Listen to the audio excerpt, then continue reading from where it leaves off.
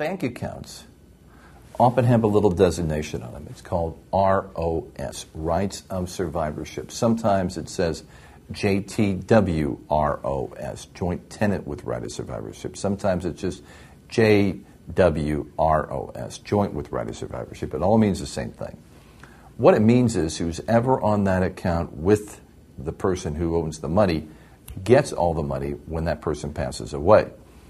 Joint tenancy with rights of survivorship is a very common way to have accounts. It is an extremely dangerous way to have money.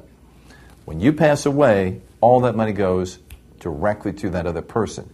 You may have provisions in your will or your trust that allow your family to save money on estate taxes.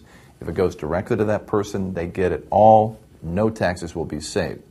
It may be that you're an older American and you're going to put your son or your daughter in your account, so if something happens to you, you're incapacitated, they can write checks on your behalf. But what you don't realize is, although your will may say, I've got more than one child, I want it to go to my kids in equal shares, if you put one kid on that account, that kid gets all that money and are under absolutely no legal obligation to give it to anybody else, and if they do try to give it to somebody else, they may incur gift taxes.